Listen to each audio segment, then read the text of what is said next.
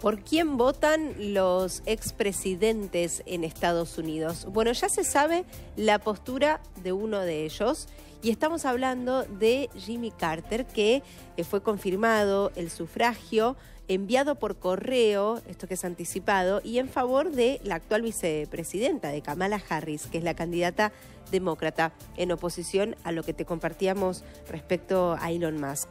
Carter cumplió 100 años este mes y había expresado su deseo por vivir lo suficiente para votar por ella, por Harris. Es el primer presidente centenario de Estados Unidos que participa en unas elecciones. Es la primera vez en la historia, 100 años. El mandatario gobernó Estados Unidos en 1977 hasta enero de 1981. Desde febrero del año pasado se encuentra en cuidados paliativos en su residencia en Georgia, una entidad donde Harris y Trump luchan cuerpo a cuerpo por conquistar el 5 de noviembre. No te olvides que hay territorios que son decisivos, ya sea por su densidad demográfica. En el primer día de voto anticipado se registraron más de 300.000 papeletas.